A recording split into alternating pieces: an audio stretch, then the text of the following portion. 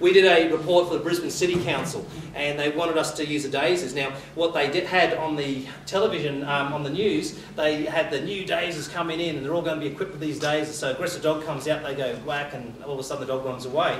So when I watched the report there, the bloke had a fear-biting cattle dog running at him, and they're doing the thing for the media, and he'll go like this. While pressing the button, the dog's running away. Then he'll take his finger off the button and go like that, and the dog comes and chases him. So it's like, yeah, that's good. So the dog's actually reacting to your body language, not this. So we did some tests on the Dazer, and for those who don't know what it is, it gives a high frequency sound. Most dogs with aggression is triggered by stress. Stress is such an important thing which causes a lot of problems in dogs and that.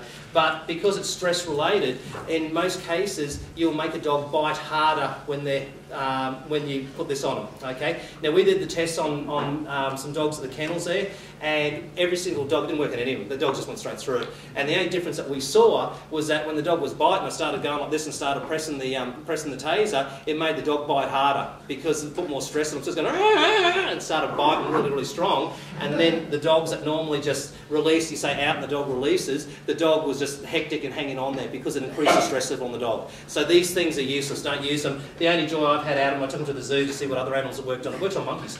So works on dingoes too. So get rid of them. Dazers are no good.